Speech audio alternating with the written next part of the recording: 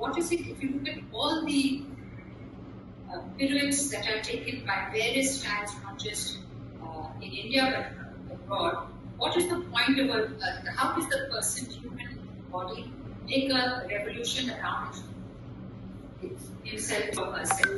In my understanding, if you're on a point, ballet dancers go up on their toes and the other leg either comes in front or behind and you take the crown.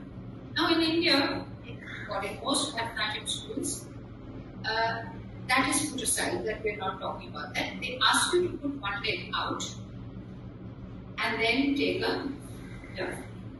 Now, it's in the putting of the leg, where you put the leg, if you like, makes all the difference to the turn.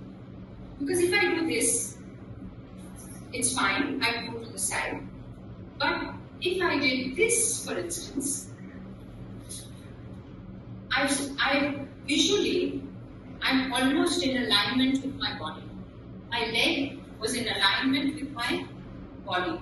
It seems as though I didn't even place it aside. It seems as though it's still part of the central jump.